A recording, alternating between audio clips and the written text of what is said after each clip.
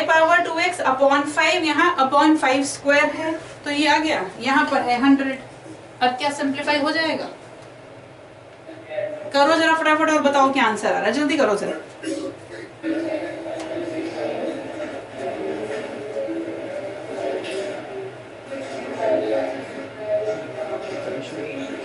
एक दो क्वेश्चन। हाँ जी, ऐसी वैल्यू क्या आ रही है?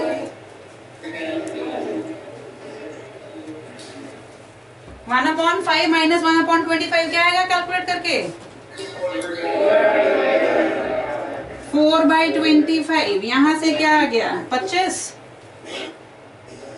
625 is 5 power 2x. 5 power 2x is 5 power 4.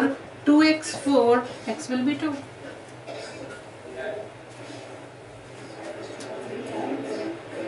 ठीक है बच्चों, चलो जी, बस 20 में तो क्वेश्चन नंबर 20 में तो कोई प्रॉब्लम नहीं होगी, या है? क्वेश्चन नंबर 20 कोई प्रॉब्लम?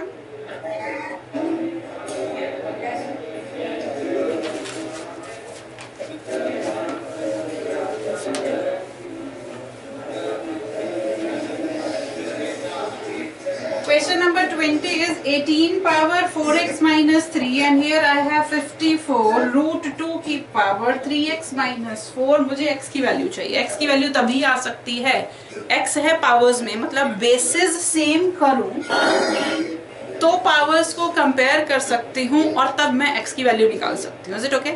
अब बेसिस को सेम कैसे करोगे? एक तरफ है 18 और एक तरफ है 54 रूट 2।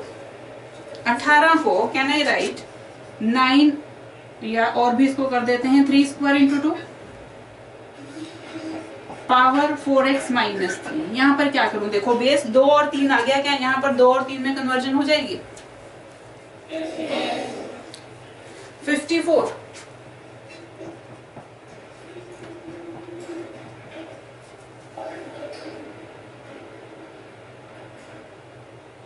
हाँ जी ठीक है। अब क्या करूं?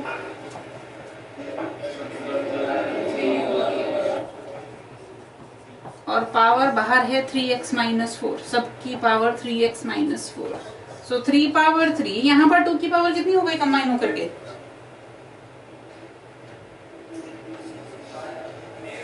यहाँ 3 और 3 स्क्वायर, हाँ यहाँ रूट 2 इंटू 2 है तो what is the power of 2? 3/2 and the whole power is 3x minus 4. Here 3 power हो गई 8x minus 6, 2 power 4x minus 6, 4x minus 3। अब क्या करोगे? 3 की पावर्स का कंपैरिजन और 2 की पावर्स का कंपैरिजन, दोनों से x की वैल्यू सेम आनी चाहिए। क्लियर है? यहां से आपकी वैल्यू x की आ रही है 6।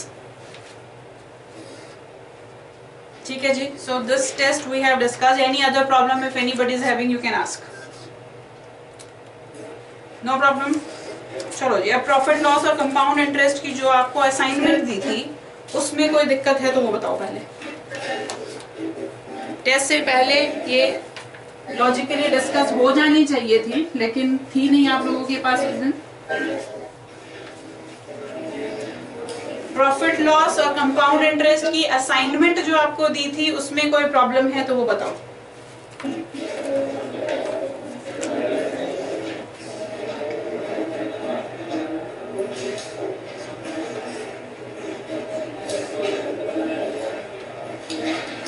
की है पहले तो ये बताओ, असाइनमेंट की हुई है या नहीं?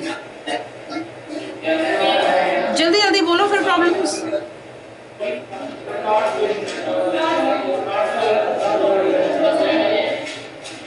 हाँ, you don't have it with you, you haven't done it. और उस दिन वाला टेस्ट है आप लोगों के पास जो हुआ था लास्ट क्लास में, टेस्ट तो सबने सारा किया ही था। हाँ, उसमें जो प्रॉब्लम, क्योंकि नंबर बहुत अच्छे थे सभी के, ये असाइनमेंट फिर से पेंडिंग हो गई। ऐसे काम पेंडिंग मत करो। तुम लोगों के पेपर कब तक हैं?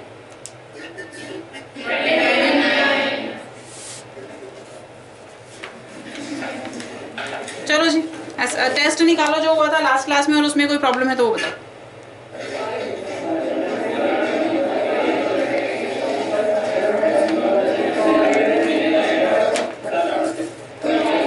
बातें करने को नहीं बोला मैंने, प्रॉब्लम बताने को बोला है।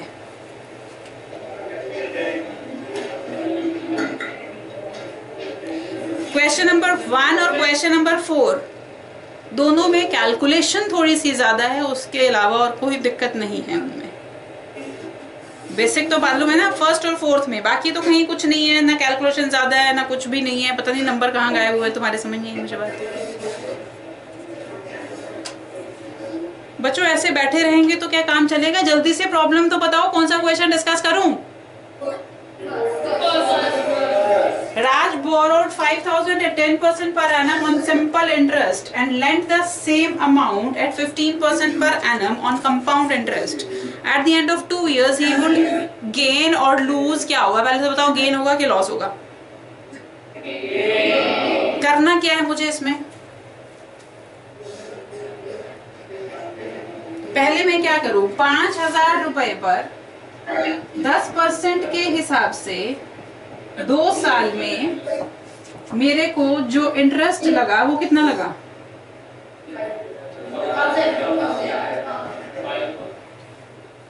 ठीक है जी, इसका मतलब 1,000 रुपीज मुझे पे करने पड़ेंगे।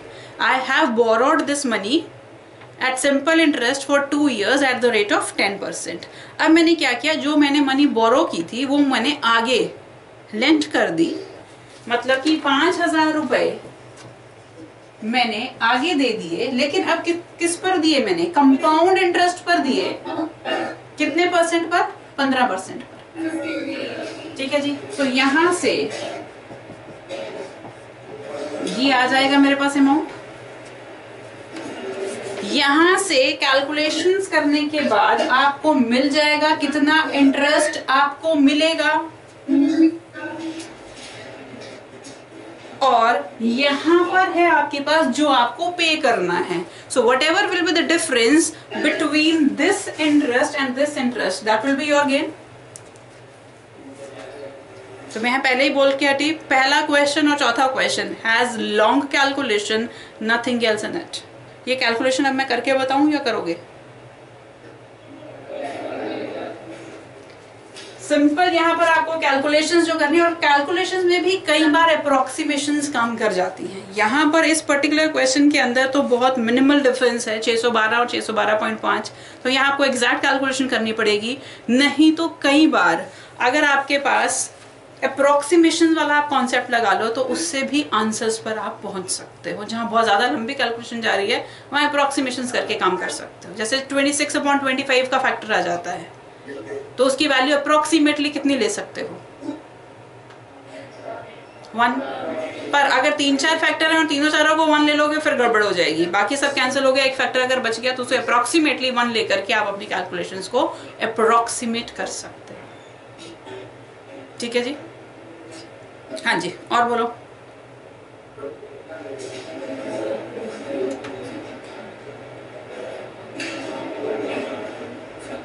थर्ड क्वेश्चन का सीधा सीधा शॉर्टकट बताया था आपको। हाँ जी,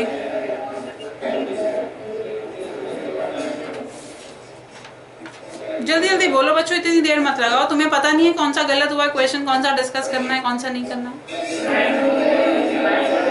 विच वन? थर्ड क्वेश्चन में आपको सीधे सीधे मैंने एक रूल, एक शॉर्टकट बताया था कि when you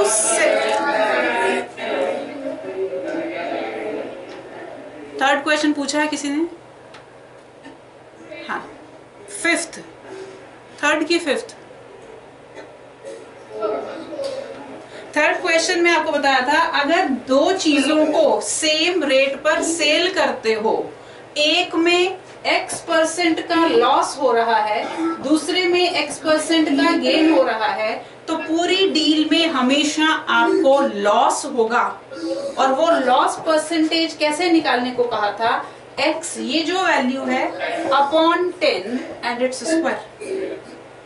अभी यहाँ x क्या है, 10% gain 10% loss, so x is 10 upon 10 square, that is 1%, and this is the loss percentage. So direct formula आपको यहाँ पर अप्लाई करना था।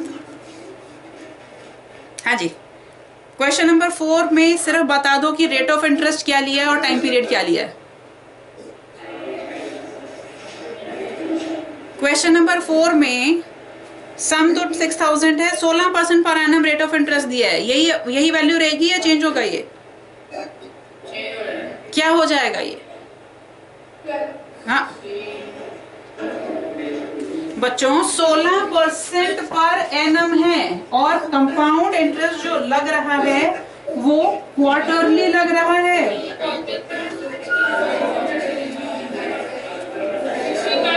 (16 by 4). So rate of interest will be 1/4 of it, and time period कितना होगा? 9 months में कितनी बार interest लगेगा?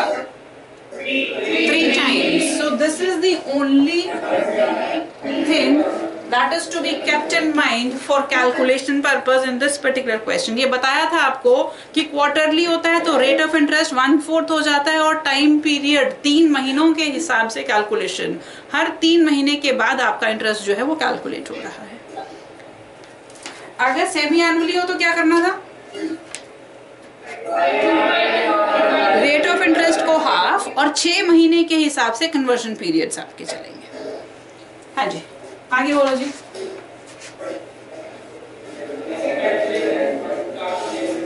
हाँ जी, क्वेश्चन नंबर 4 के बाद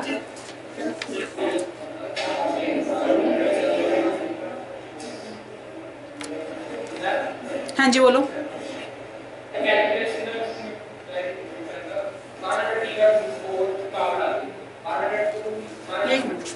6000 1 plus 4 by 100 and its cube, यही होगा ना? 26 upon 25, 26 upon 25 and 26 upon 25, right? यही होगा। 240 5 48, ठीक है जी। अब आगे कोई आपकी कैंसिलेशन एज सच नहीं होगी। अब यहां पर इसको 1.04 कर दूं और इसको, ये क्या हो जाएगा अप्रोक्सीमेटली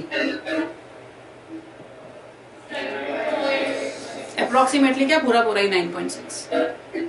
अब इतना काम तो करना पड़ेगा कि इनकी मल्टीप्लिकेशन करनी पड़ेगी, ये काम तो करना ही पड़ेगा। और मैं पहले डिस्कस करने से पहले ही बोल चुकी हूँ कि फर्स्ट और फोर्थ क्वेश्चन दोनों में कैलकुलेशंस आर लेंथी। अच्छा, एक यहीं पे चीज, अगर आपको 2 by 2 की मल्टीप्लिकेशन करनी हो, मतलब से 37 into 98 करना है, ठीक है, इसके लिए एक शॉर्टकट यूजिंग वैदिक mathematics. We have talked about वैदिक मैथमेटिक्स। बीच बीच में जहां जहां चीजों की जरूरत पड़ती रहेगी मैं बताती जाती हूँ। 2 by 2 की जहां पर भी आपको मल्टीप्लिकेशन करनी हो, रूल 2 by 2 की मल्टीप्लिकेशन, पहला इसको इस डिजिट से मल्टीप्लाई कर, दोनों की यूनिट डिजिट्स की मल्टीप्लिकेशन, कितना आ गया 56, 5 इज द कैरी, ठीक है। ये है फर्स्ट स्टेप। सेकंड स्टेप में क्या करना है, इस डिजिट को इससे मल्टीप्लाई करो, ऐड कर दो और उसमें ये कैरी फॉरवर्ड ऐड कर दो, अगर है तो, अगर नहीं है तो okay. If you have the carry forward add it into it. क्या किया मैंने, यूनिट को टेंस प्लेस से इसका टेंस इसके यूनिट से मल्टीप्लाई किया, ऐड कर दिया। बोलो जी क्या आएगा, 24 63, क्या आ गया जी 9 और 3 12, 6 2 8 9, 9 हो गया आपका कैरी फॉरवर्ड। अब क्या करोगे, थर्ड स्टेप में multiply this with this and add the carry forward of second step here, 27 plus 9, हाँ जी 27 plus 9,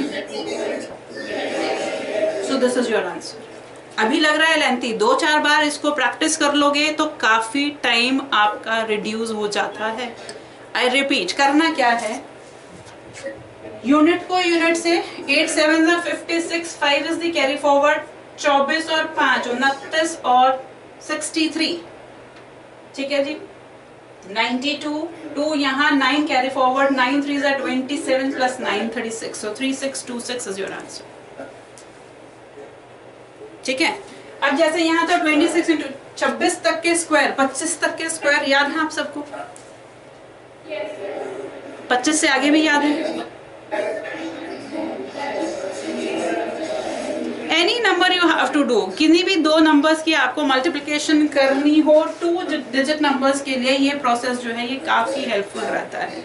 इसके साथ साथ एक चीज और भी नोट कर लो, जैसे आप लोग करते हो 5 से एंड होने वाले नंबर्स का स्क्वायर,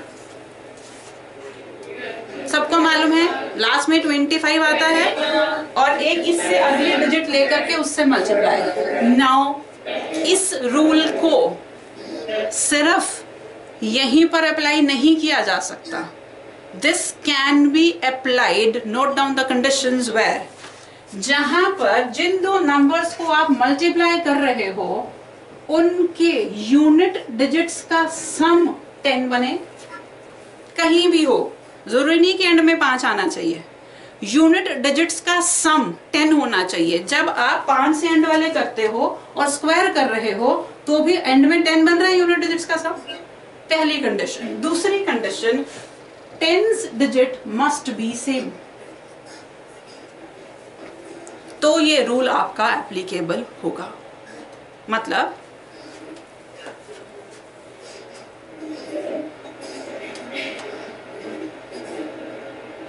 यूनिट डिजिट्स का सम 10 बन रहा है और ये आपका आ रहा है सेम,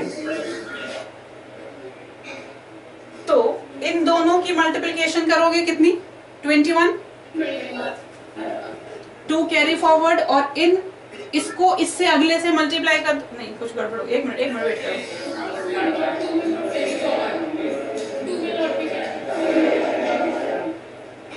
621 इज द आंसर ना। सी, इन दोनों की मल्टीप्लिकेशन 21, 2 से अगला digit 3, 3 into 2 6, 621 is the answer. करके देख लेते हैं। अब इसको ही हम जो अभी आपको 2/2 का मेथड बताया उससे करके देखो। 7 3 से 21, 2 14 प्लस 2 16, 16 प्लस 6 4 और 2 कैरी फॉरवर्ड 621।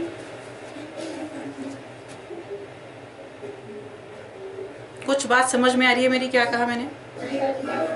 दो चीजें हमने करी हैं, दोनों को पहले अच्छे से नोट कर लो।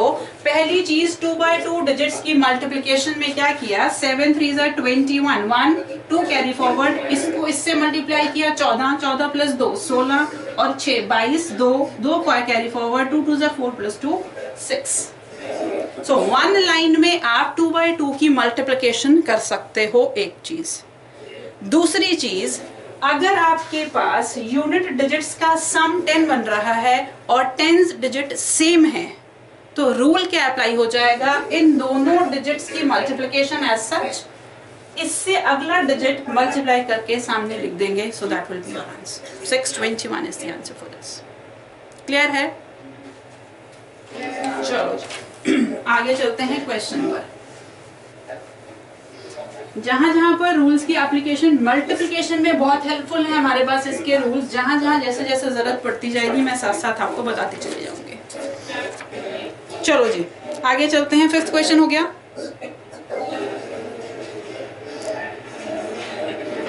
5th क्वेश्चन टू इजी हो गया या नहीं, जल्दी बोलो। चलो फिर आगे बोलो, जल्दी से बताओ। 6 से लेकर 10 तक में कौन सा प्रॉब्लम है? Question number 6 to question number 10।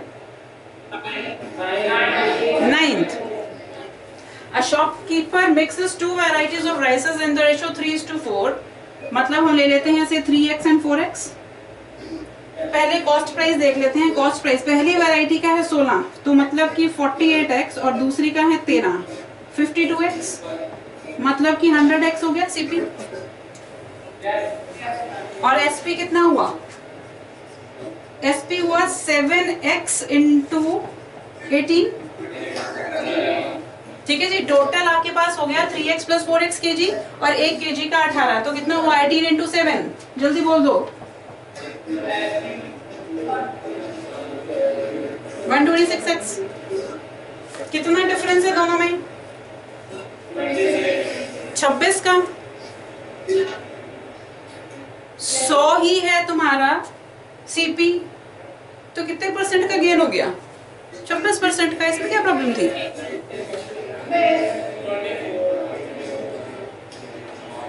हाँ 26 आएगा ना, डेल्टा आंसर है।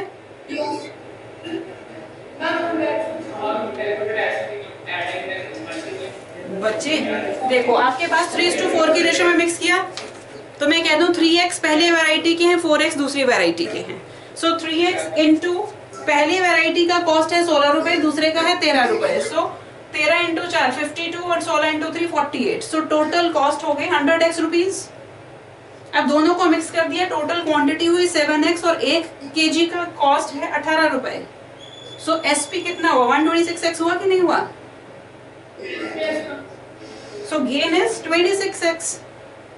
कितने पर? 100x पर। सो गेन कितना? 26%।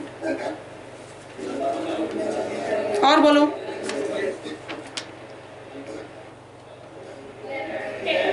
10th क्वेश्चन नंबर 10 है 4/11 of a commodity was sold at a loss of 20% and rest at a profit of 20%. Net gain is ₹120, the cost of the commodity. देखो जी, मैं सीपी को 100 रुपए ले लूं। मैंने उस दिन भी आपको बोला था एक्स लेने की बजाय अगर हम 100 से काम करते हैं तो हमारे पास कैलकुलेशंस कंपैरेटिवली इजी हो जाती है। ठीक है जी, 100 रुपए ले लिया मैंने। अब पहले को 20% के 4/11 इज सोल्ड एट ₹80, क्योंकि 20% का लॉस है। और बाकी का बचा पार्ट कितना हो गया? 7/11 हो गया। इसको कितने पे बेचा? गेन पर 20% के, मतलब 120 रुपए में बेचा। So this is your total SP when CP is ₹100. Is this point clear to everyone? करो इसको कैलकुलेट। 320 plus 840 upon 11, 1160/11। हमें नेट गेन दे रखा है 120। जो मैंने अजम्पशन ली उसके हिसाब से मेरा गेन कितना आएगा? 60/11। Is it? 1160/11 मेरा एसपी है, 100 रुपीज मेरा सीपी है। सो डिफरेंस ये 1160 minus 1100/11, 60/11। So when gain is 60/11, CP is 100। When gain is 120, CP will be 100. 11/60 into 120, 2200.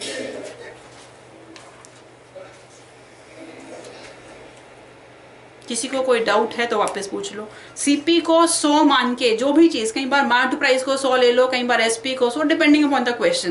तो कैलकुलेशंस वाला पार्ट जो है वो कंपैरेटिवली काफी इजी हो जाता है। This is the only point. आप इसको एक्स मान के भी चल सकते थे, दिक्कत उसमें भी कोई नहीं है। चलो जी आगे बोलो। 11 से लेकर 15 तक। 11वें क्वेश्चन का आंसर मैंने सी बताया था। ये सी नहीं होगा, डेल्टा होगा, क्योंकि कैलकुलेशन से सी आंसर नहीं बन रहा।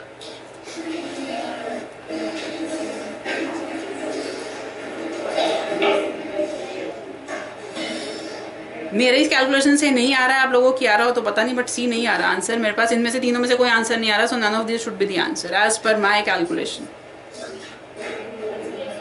हाँ जी, 11 से लेकर 15 तक जिसमें भी डाउट है जल्दी से बोलो। कौन सा बचे? 13th। Suresh purchase 20 litre of milk eight ₹5 पर लीटर। मतलब कि कॉस्ट प्राइस कितना हो गया? 100 रुपए हो गया। Diluted it with water to increase the volume to 24 liters in order to earn a profit of 32%. अगर 32% का प्रॉफिट चाहिए तो एसपी कितना होना चाहिए? 132, क्योंकि सीपी था 100, 32% का प्रॉफिट मतलब 132 रुपए इसका होना चाहिए SP. He should sell the milk at the rate of 132 रुपए में। अब कितने लीटर बेचना है आपको? 24 लीटर्स। सो पर लीटर का आपको रेट निकालना तो क्या करोगे, 24 से डिवाइड, 132/24, 5.5 इज द आंसर। और बोलो जी।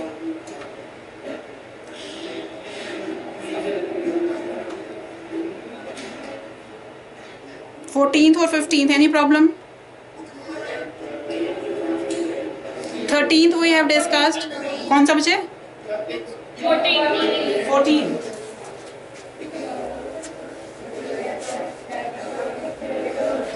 क्वेश्चन नंबर 14 में है मेरे पास, if the commission of 10% is given on the marked price the gain is 60%। If the commission of 20% is given the gain would be. Okay, मैं क्या करूं इसमें, एमपी को 100 मान लो, मार्क्ड प्राइस को 100 ले लो। अगर मार्क्ड प्राइस 100 है तो सेलिंग प्राइस कितना हो गया, 90, क्योंकि 10% का कमीशन दिया मैंने। सो एसपी विल बी 90%। अब अगर 90% एसपी है, उसमें कितना गेन है, 60%। तो क्या मैं सीपी निकाल सकती हूँ यहाँ से? क्या हो जाएगा, 90 इंटू 100 अपॉन 160।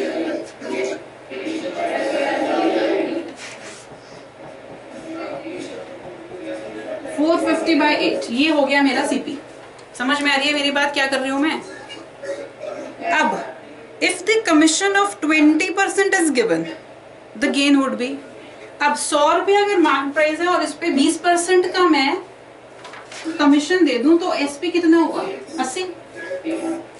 एसपी 80 है, सीपी 450/8 है, तो गेन कितना हुआ,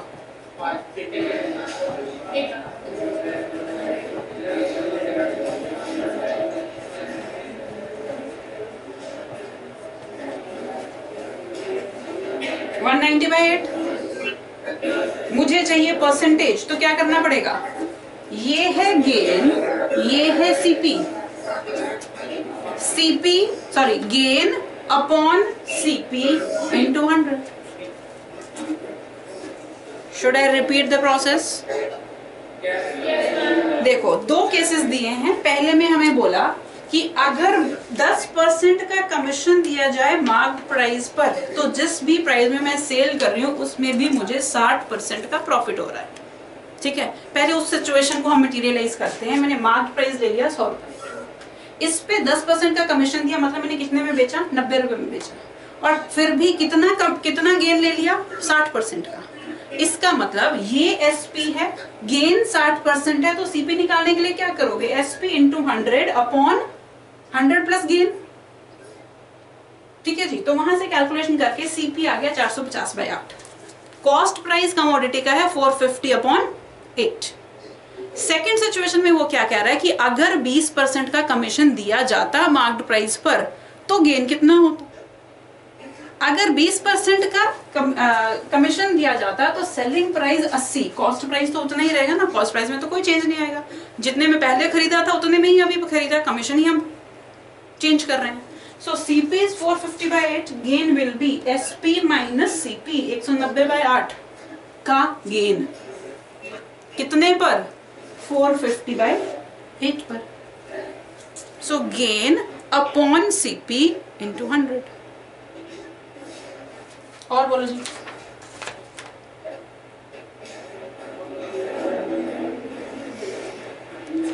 जल्दी जल्दी बोलो बच्चों। Question number 15, is it okay? चलो जी। 16,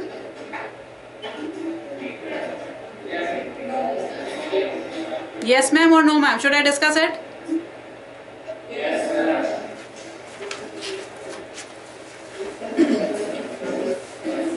Question number 16 is a vendor bought toffees at 6 for a rupee. तो एक टॉफी का सीपी 1/6।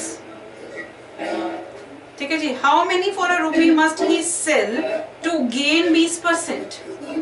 ये है सीपी एक का एसपी निकालना हो 20% का गेन, तो क्या करना पड़ेगा, 1/6, 120/100, एसपी हुआ 1/5। पूछा क्या उसने, for how many for a रूपी मस्ट ही सेल? अगर एक का एसपी 1/5 आ गया तो 1 रुपए में कितनी सेल करेगा? 5।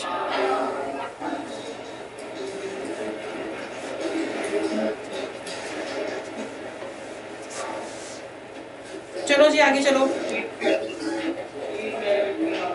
Question number 17, is it okay? एक 35% का डिस्काउंट है और 2 सक्सेसिव डिस्काउंट्स हैं 20% के। डिफरेंस 22 रुपए का। What is the amount of the bill? Is it okay with everyone और शुड आई डू इट? यहां पर मैं बिल अमाउंट को ले लूंगी 100 रुपए। ठीक है जी, 100 रुपए अगर बिल अमाउंट है, 35% का डिस्काउंट देने का मतलब है मैंने इसको सेल किया 65 रुपीज में। दूसरी सिचुएशन में 20% के 2 डिस्काउंट दिए। पहले डिस्काउंट के बाद 80 रुपए बन गया, फिर 80 का 20 मतलब कि 16 रुपए का और डिस्काउंट दिया, तो एक्चुअली एसपी कितना हो गया? 64 हो गया। 80 माइनस 16, 64। ठीक है, डिफरेंस कितना है? 1 रुपी का। ठीक है, तो अगर डिफरेंस 1 रुपी का है तो बिल अमाउंट कितना था? 100 रुपए। अगर डिफरेंस 22 रुपए का है तो बिल अमाउंट 2200 रुपए। आई रिपीट, 2 केसेस थे मेरे पास। पहले केस में मैंने एक साथ 35% का डिस्काउंट दिया। 100 रुपए मार्क प्राइस को या बिल अमाउंट को मैंने मान लिया कि 100 रुपए है, इसके 35% डिस्काउंट से 65 हो गया मेरा एसपी। सेकंड केस में मैंने 20% के 2 डिस्काउंट दिए। पहले डिस्काउंट के बाद एसपी हुआ 80, अगला 20% 80 पर लगना है, तो मतलब 16 रुपए का और डिस्काउंट हो गया। और डिस्काउंट हुआ तो अभी एसपी हो गया 64। दोनों में बिल, दोनों केसेस में चलते हुए डिफरेंस ऑफ एसपी कितना आया? 1 रुपी। 1 रुपी के डिफरेंस पर बिल अमाउंट था 100, मुझे दिया है डिफरेंस इज 22। सो 22 के डिफरेंस पर बिल अमाउंट हो जाएगा 2200 रुपए। और बोलो जी। 18, 19, 20 तीनों में से कोई प्रॉब्लम? 18th,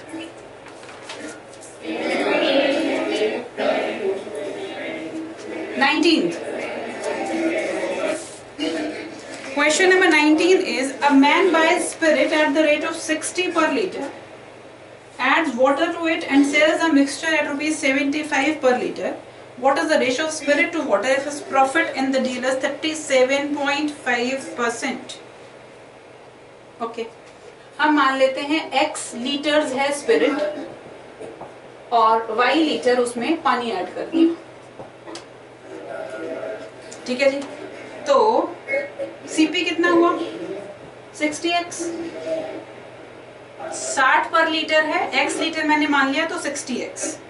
और एसपी कितना हुआ? एसपी हुआ x plus Y into 75। x litre spirit था, उसमें y लीटर पानी मिक्स कर दिया, टोटल हो गया x प्लस वाई। एक की कॉस्ट 75 है, सो x plus Y into 75। Ratio of spirit to water if his profit in the deal is 37.5%. Profit कैसे निकलना है? SP minus CP, 15x plus 75y upon 60x into 100. This is, ये बात समझ में आती है? SP है 75x प्लस 75y, CP था 60x, माइनस कर दिया तो गेन आ गया। गेन हो गया 15x प्लस 75y, CP था 60x। कैन आई राइट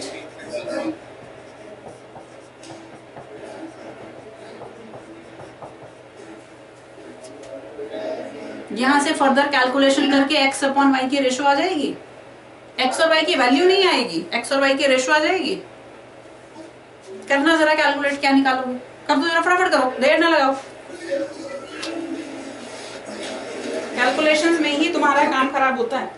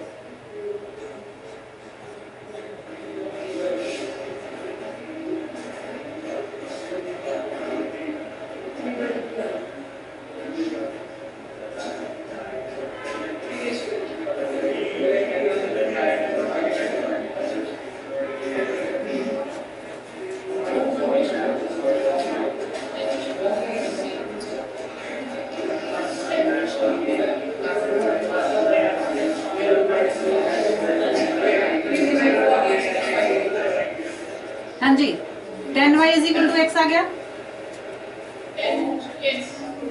आपको क्या पूछा था? Ratio of spirit to water, मतलब मुझे क्या चाहिए, x अपॉन y चाहिए। सो x upon y will be 10:1।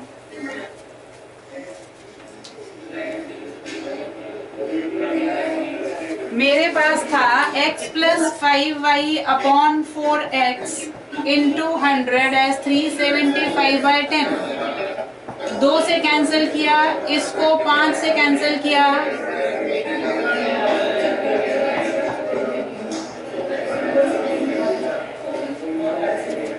So 2x plus 10y is equal to 3x, 10y is equal to x, x upon y 10:1। Cancellation का जो प्रोसेस है वो किस तरीके से करना चाहिए उसके ऊपर बहुत ध्यान देने की जरूरत है, ठीक है। और ये सिर्फ और सिर्फ प्रैक्टिस का मैटर है। कैंसलेशन सबको आती है, कोई उसमें दिक्कत नहीं है, लेकिन कहाँ से इजी वे आउट निकलता है, that is something you have to practice out. हाँ जी, क्वेश्चन नंबर 20 में तो कुछ भी नहीं था, बहुत आसान, nothing is to be discussed here. ठीक है जी, तो अभी हमारा पिछला पूरा काम हो गया है एक्सेप्ट प्रॉफिट एंड लॉस की 18th।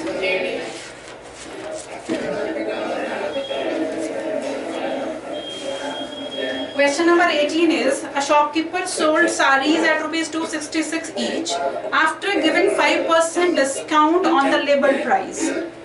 Had he not given the discount, he would have earned a profit of 12% on the cost price. What is the cost price? Okay, can I say 0.95x is 266, where x is the marked price?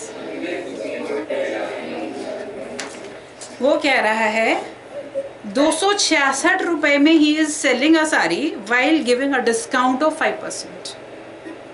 It means अगर मैं x ले लेती हूँ mark price तो उसका 0.95 is 266। So what will be x from here?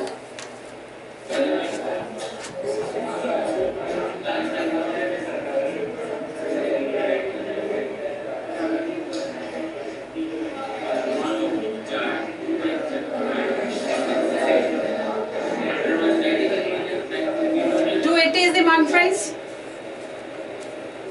अब वो कह रहा है कि उसने कोई डिस्काउंट नहीं दिया, मतलब किस पर सेल कर दिया, इसी पर सेल कर दिया, 280 रुपए में ही सेल कर दिया। He would have earned a profit of 12%, मतलब this is the SP and 12% is the gain, you have to calculate CP। तो क्या करोगे, 280 into 100 upon 112। देखो बच्चों, ये आपका आया है MP और वो कह रहा है कि कोई डिस्काउंट नहीं दिया, जो मार्क प्राइस था उसी पर ही सेल कर दिया। It means now this is what, this is SP, gain है 12% का। CP निकालना है, क्या करोगे, SP into 100 upon 100 plus gain. This gives you 250 as the answer। ठीक है बच्चों, प्रॉफिट लॉस कंपाउंड इंटरेस्ट में और प्रैक्टिस की जरूरत है तो I can give you more assignments if you feel like. Otherwise next chapter that I have to start with is ratio, proportion, time and work.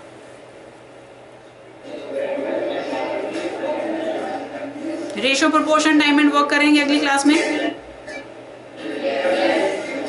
Okay जी, और कृपा करके अगली क्लास में जब भी आए तो वो प्रॉफिट लॉस वाली असाइनमेंट पे बहुत लंबा चौड़ा काम नहीं है, उसको कर लोगे तो उसकी भी डिस्कशन हो जाएगी, कुछ ना कुछ समझ ही आ जाएगा उसमें से भी। ओके बच्चों।